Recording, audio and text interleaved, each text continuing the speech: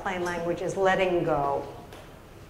So that is the hard part. But once you do it, then start raising your sensitivity there to what might someone else not know what you're really talking about that. We did a great job. Let's try one more. Pick one. Anyone. What other word do you want to work on? Positive. Pardon? Tested positive. Tested. That. Why do we say that? Tested positive. This is where the technical jargon comes. Tested positive, layman will not understand. I mean, okay, if you are going continuously for this, then you will know.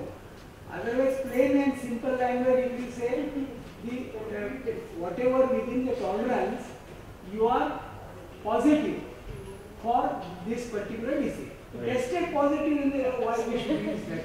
And isn't it a strange term? Because it sounds like, ta-da, that's good, I'm positive.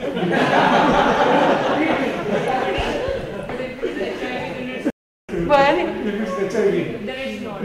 it doesn't mean good news, it means bad news. Hepatitis. Yes.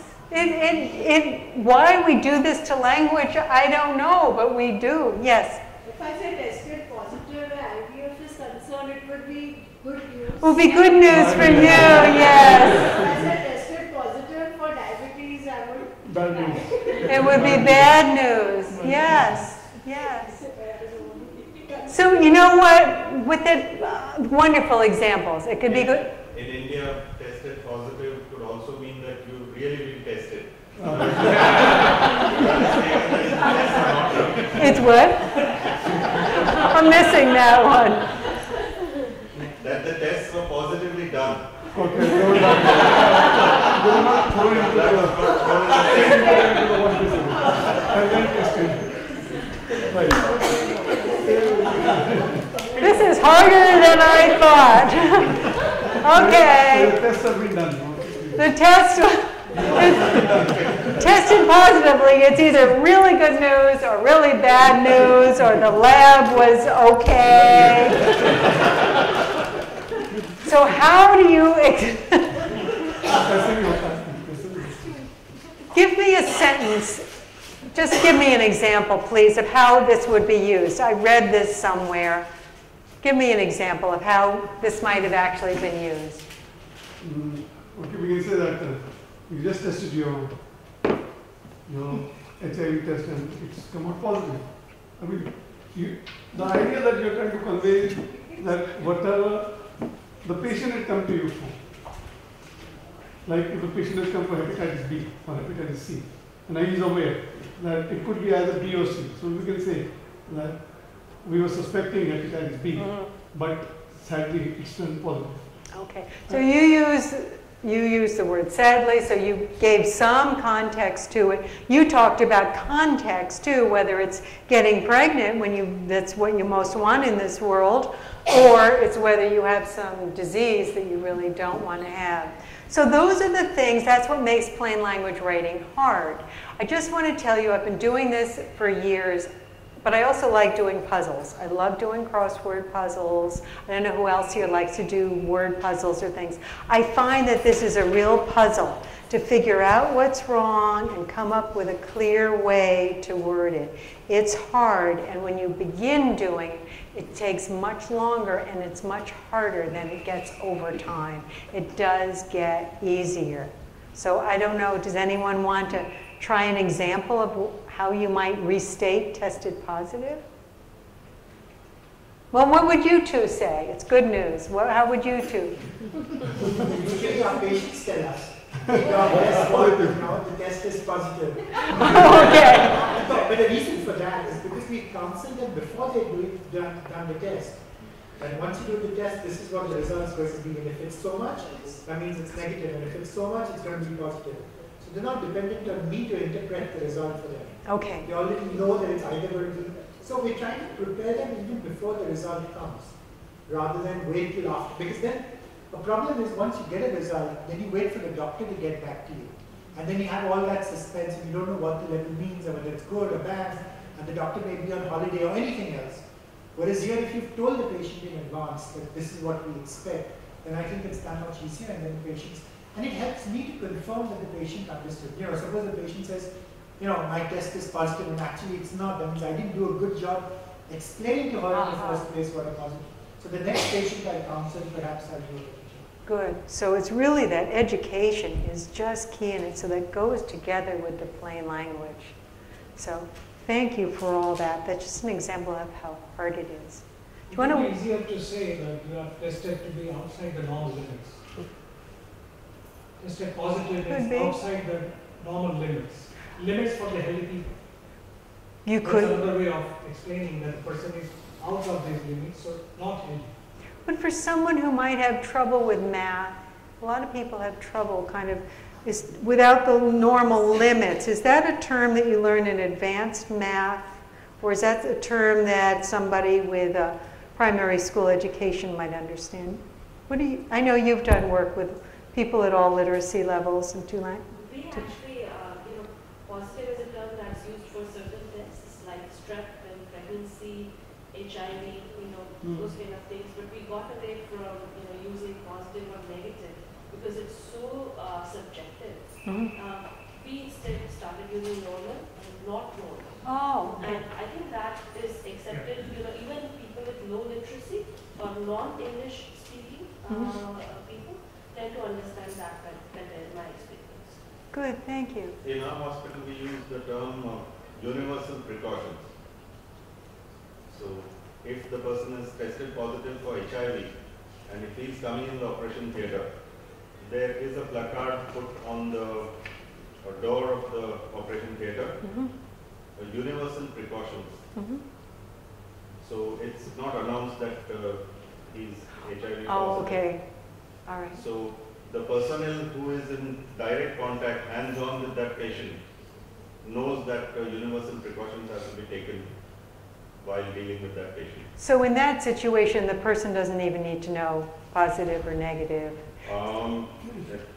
I mean, that's a different issue. They're going to see you for knee surgery or something. For an orthopedic surgery, patient knows, and the anesthetist, they have discussed with him. This is more to deal with the healthcare personnel. Okay. So that they, rather than term of patient HIV positive, which is a very bad label to put, it's universal precautions. So it could be Hep B or HIV or any of the communicable sort of communicable diseases which need precautions.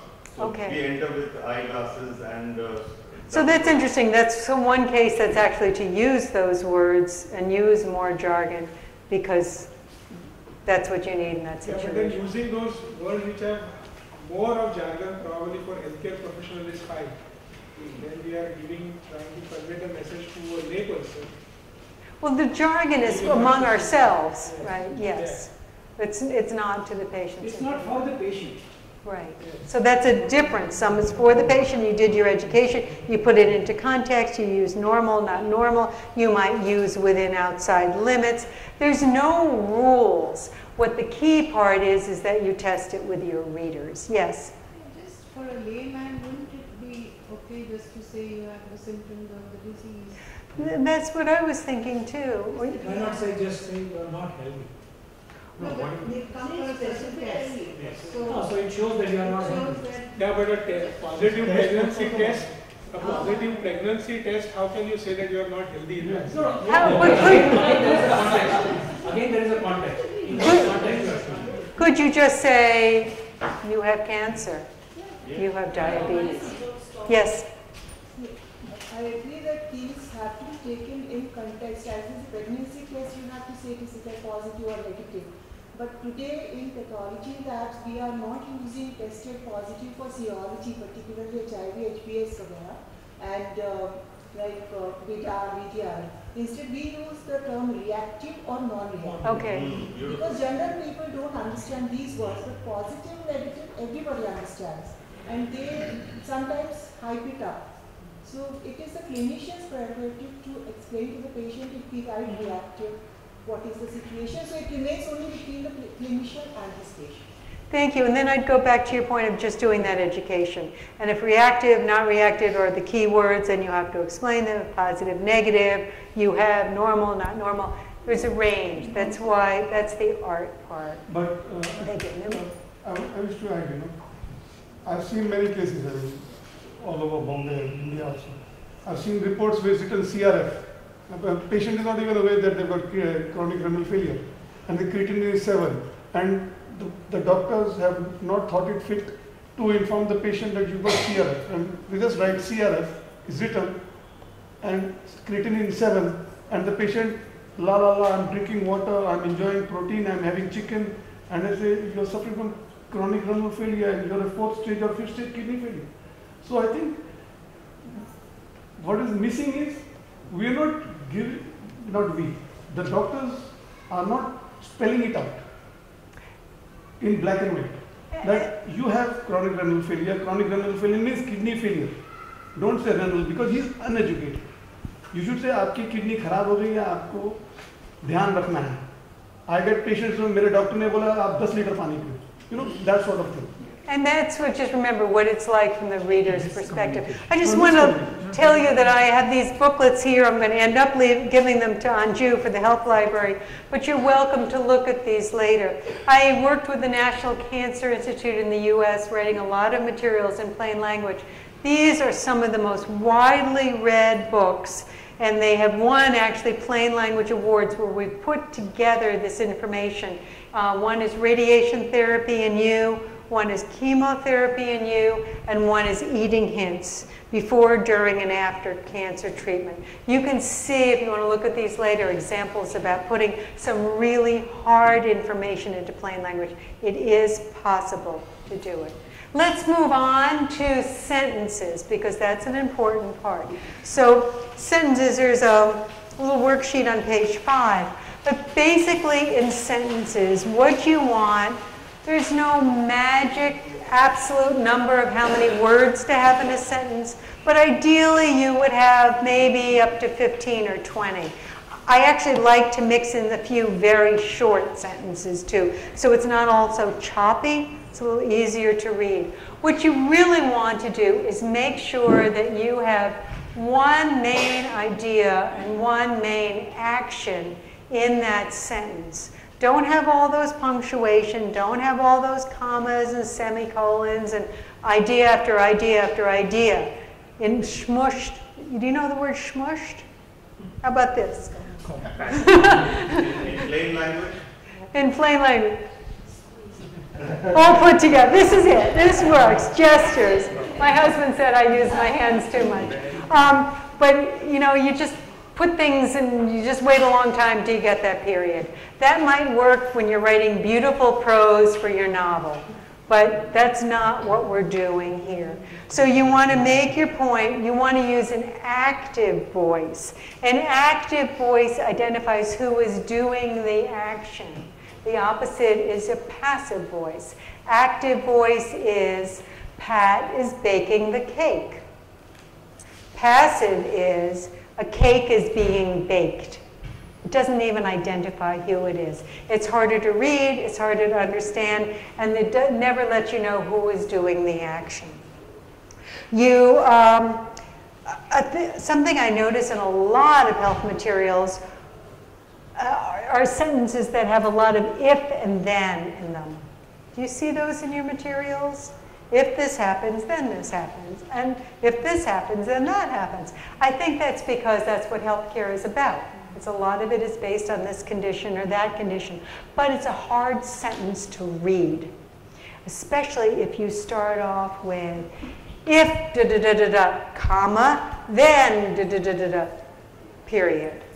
That the person who's not a strong reader needs to understand all that stuff with the if, and then they need to understand all that stuff with the then, and they have to put it together. That's harder to do. I like to say things, like the sentence might be, if it will rain, then bring an umbrella. I think it's easier to say, it may rain, period, bring an umbrella. So there are times you can get rid of those if-thens. You can't always get rid of those if-thens. We don't all agree. I like to do the action first, like bring an umbrella because it may rain. So I like to say the action